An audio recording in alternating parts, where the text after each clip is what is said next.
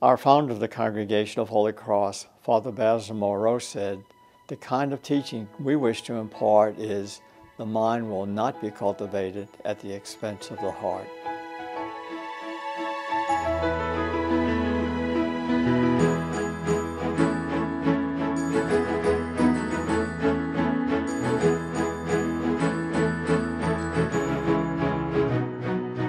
She just could not wait to come to Holy Cross. I wanted to come to Holy Cross. I would do anything to come here.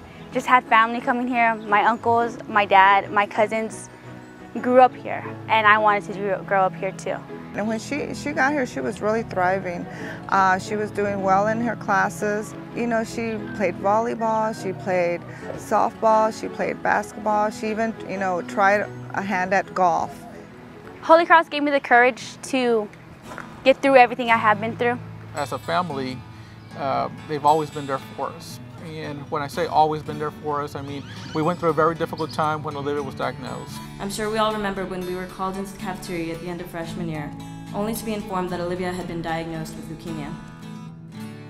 From one day to the next, you know, your life just changes. You know, we had this healthy child.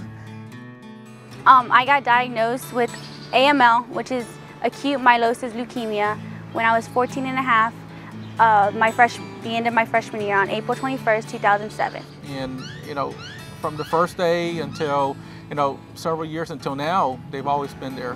Teachers came to visit me, friends, classmates that I barely knew had prayed for me.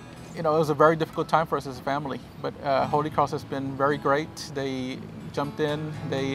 Mr. Cedillo came and visited us at the hospital that first day when she was diagnosed. Some of my friends are now my family. They just became that close to me. They became part of my family. He told us, don't worry, take care of Olivia and everything else will take care of itself. Holy Cross equals family.